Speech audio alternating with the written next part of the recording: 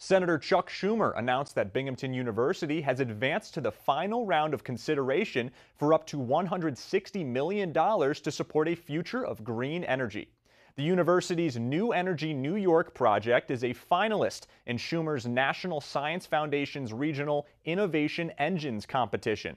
Schumer says that BU's project was selected for final round interviews out of 34 semifinalists and over 100 different projects. The finalists will be interviewed in person later this summer and fall to assess risks, resources, and given the team's ability to adapt to changing circumstances. BU's NSF Engines proposal will establish a tech-based industry-driven innovation hub to bolster the battery technology supply chain. Each project can receive up to $160 million over the next 10 years. NSF anticipates announcing the final list of engine awards this fall, which each awardee initially receiving about $15 million for the first 2 years.